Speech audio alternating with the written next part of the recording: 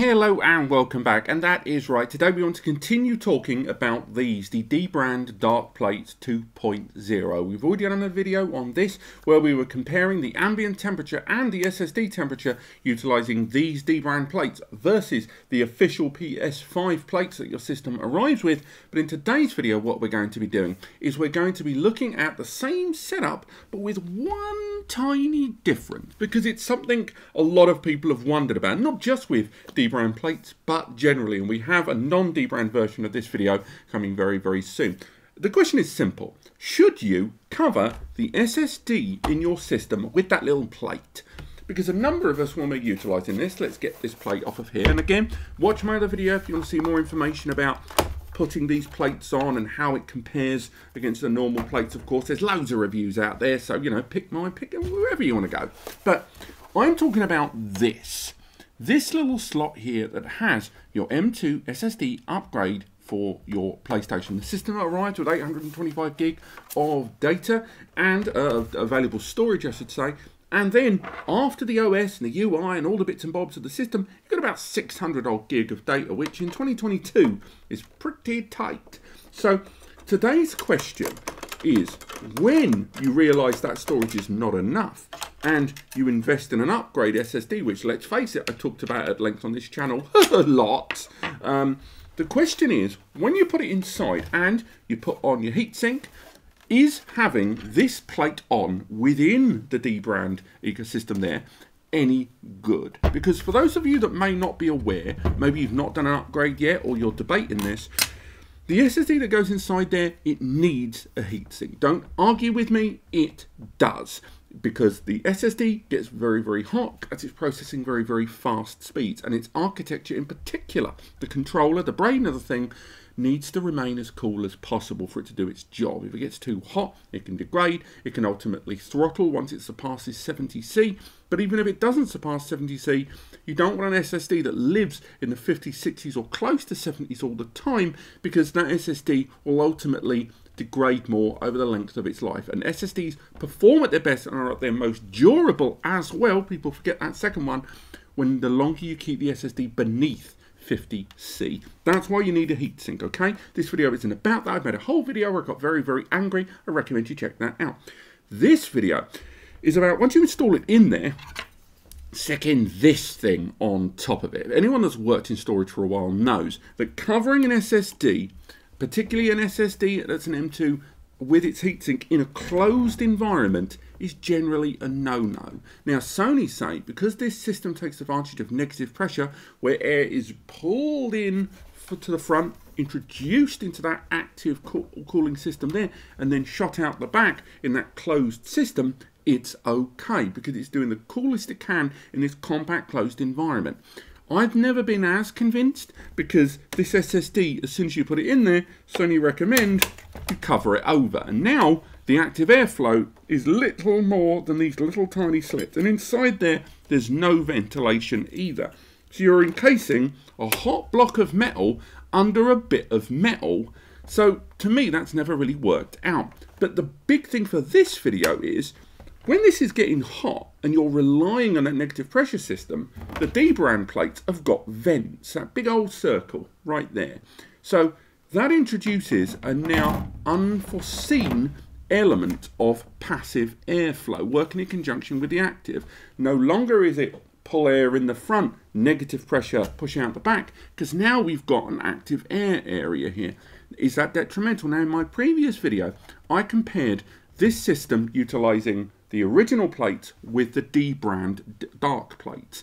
We looked at ambient temperature by having a node placed right here. You can almost still see the sellotape. We had a node placed here, and we compared it against the SSD controller's reported temperature directly from the system itself via a PC. So we could see just how high or how low the temperature of the controller got. Now, in this test, it's going to be near enough the same, but with one key difference. We're going to remove this from the equation. We're going to be looking at the DBrand plates without that metal cover there. And we want to see, is that going to make it better or worse? We're going to have that SSD inside there, as you can see. And then we're going to take our plates, like so. We're going to install them like that. and boom, we're not going to utilize that plate. And in our comparisons, we're going to be looking at with and without this plate. We're going to be comparing the original setup with the original plate versus the new setup with the DBrand plate and no plate at all. Now again, if you want to see what the temperature is like with this, with the plate on, look at my other video. We've already covered that. This is about this system in two different variables away from what Sony Say is the default write setup. We're going to be looking at the ambient temperature during heavy write, heavy read, Far Cry 6 and Demon Souls, both for the PS5.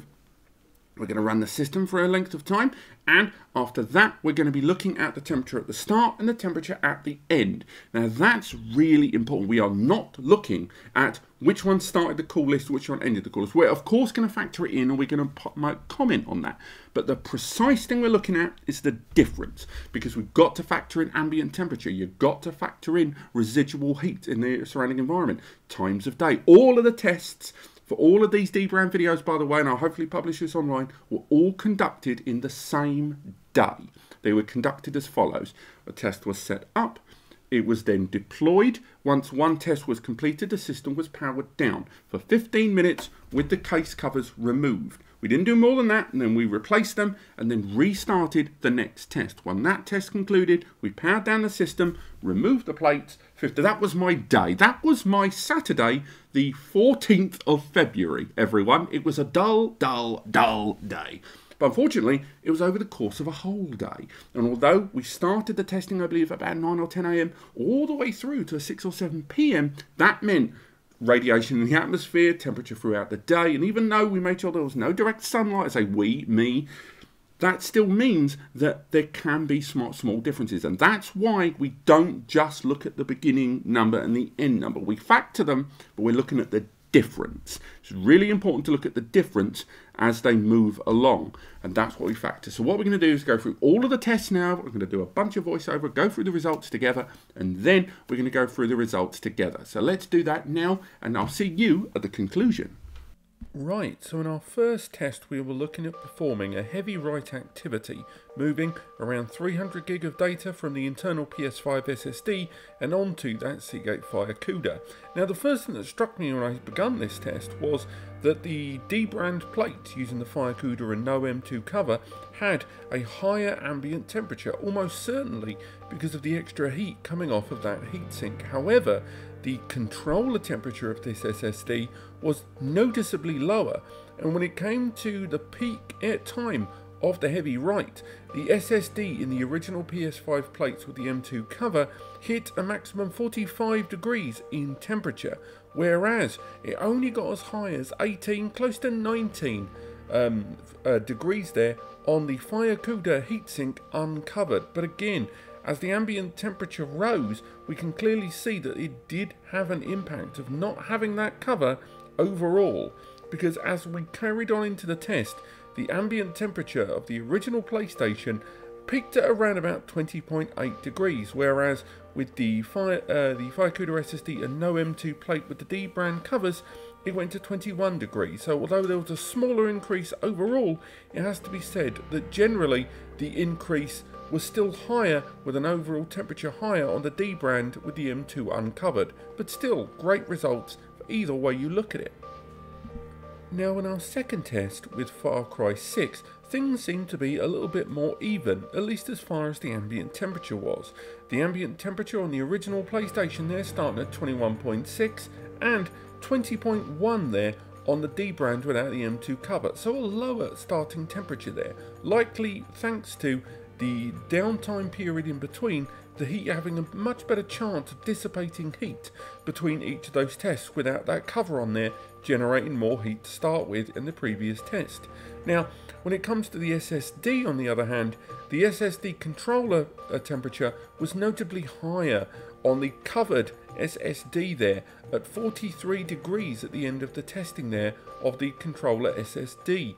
Whereas in the case of the SSD uncovered by the M.2 plate and with the DBrand plates, in Far Cry's playtime, the temperature only reached just over 29 degrees overall. So again, the SSD controller significantly lower in temperature thanks to that not being covered by the M.2 plate.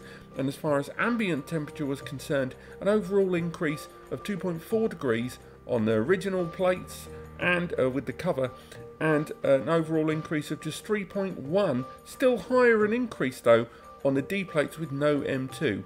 Clearly the ambient temperature there being impacted by the additional heat being pushed out.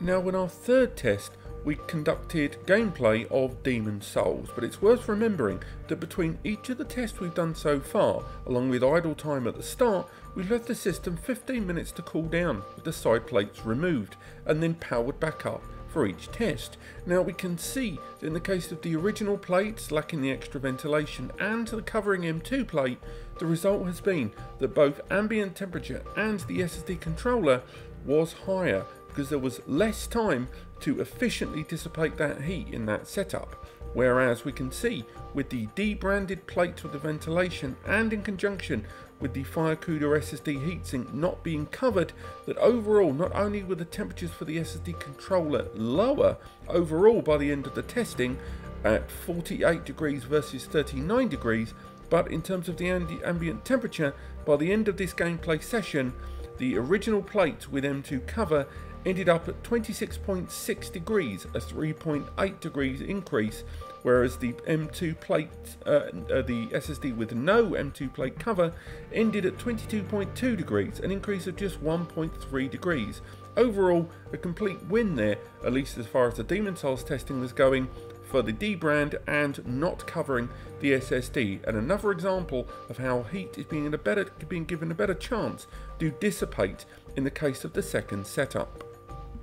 Now, by the time of our fourth test, where we were performing a heavy read action, where data was then removed from this SSD and written back to the internal PS5's own SSD, we can see that the heat that had been generated over time by a lot of these sustained actions was being dissipated less and less, as indicated by the graphs showing that each jump and spike on the SSD controller was higher each time, despite those 15-minute gaps of cooldown. Now, we can see there, at least as far as ambient temperature was, that things started hotter on the D-brand with no M.2 cover there, at 22.2 degrees, and resulting at the end at just over 24 degrees, an increase of 1.8 overall. Whereas in the case of the original PlayStation covers with the SSD with the M.2 cover, the performance activity was 20.8 degrees at the start and ended at 24.3 degrees, overall an increase of 3.5 degrees. The original plates and M.2 cover resulted in just a 0.3 increase in temperature overall in the ambient temperature because of that heatsink cover there, but the SSD controller was still lower, notably in the case of not covering the SSD. How much the M.2 plate put into that and how much of it's a D-brand with its ventilation, I'd err towards the M.2 cover doing all of the work there, but otherwise let's go to the conclusion and the verdict. So let's go through the results, and ultimately this is probably one of the most intriguing tests I've ever done with the PS5 system, looking at utilising the original casing or the Darkplate, but more importantly talking about that clip there. Why is it intriguing? Because it kind of confirms a long-running theory that I've had here on the channel for a long time about installing SSDs inside this system and then covering them over with this sheet of metal. What you're effectively creating is a large area of heat, both with the heatsink that's kind of drawing all of that heat and energy away from the SSD into it, but then it being in almost complete contact with a metal plate is creating a larger surface area there and therefore generating a large area of heat that the fan is immediately running through in the hope that it can dissipate it. But unlike a vented design or something with slits at the top, this being a single sheet, there isn't an easy way for the heat to be slowly dissipated off of it, much like you find on heatsinks with their grooves and lines and more. The result is that as we went through our tests, first let's focus on the ambient temperature inside this system with the Darkplate versus that of the PS5 original plates, and in almost every regard it looked more and more, although the temperatures starting was slightly different, overall in 3 out of 4 of the tests the ambient air temperature outside of the SSD just underneath the fan was cooler when we weren't using this, because this heatsink was better exposed to the internal airflow through the system, but moreover, because it wasn't in this larger, flatter surface area, but actually using a protruding heatsink, there were better ways for the air to make its way around it, and ultimately made that heat area a lot easier to dissipate the heat throughout its utility. Now, when we go into the SSD controller inside the SSD, that was a much more compelling argument there. We saw the overall temperature when it was in idle, when it was being heavily written to, wrote to, heavily read from, wrote to, running Far Cry 6, and when doing Demon Souls, we saw that although the temperature peaked around 45 after all of our tests, when we were using the system with the original plates and the cover on the top, it peaked at 51, and at each tier, it more and more looked like not utilising this cover in conjunction with these displays did a very, very good job. Now, we do have a video without the disc plates there, utilising just the original. And I've got to say, although that video might not be published yet, because I'm editing them all, even in that video, without the DBrand Darkplate in the equation, it was still a great deal better to not be utilising this cover in your system. And ultimately, for me, that's the biggest compelling argument. Overall, if you are going to use the dark plates, still do not use an SSD with this cover plate on. I do not recommend it. Always have a heatsink. You need a heatsink, but this plate here, I think, is doing more harm than it is doing good. And ultimately, whether you go for an SSD like the Firecooler that has a heatsink on board, or you go for any other one out there, then chances are just getting a decent heatsink and not using that cover is going to be significantly more effective to you. And again, we've got another video coming very soon. I don't think it's live yet, where we're going to be looking at the Brent heatsink, because that is kind of the best of both worlds all in a single package there. But otherwise, thank you so much for watching. I hope you found this video helpful. To stay tuned for the third and final part in this series. Otherwise, click like if you've enjoyed the video. It really helps me understand what you guys like about these videos and make each video better than the last. And click subscribe if you want to learn more as we go through more tests, look at more SSDs, and ultimately explore this subject along with the same way we explore all the subjects of data storage, both in and out of home and business use, here on the channel. And use the free advice section listed below in the description of it and as compares. But otherwise, I will see you next time.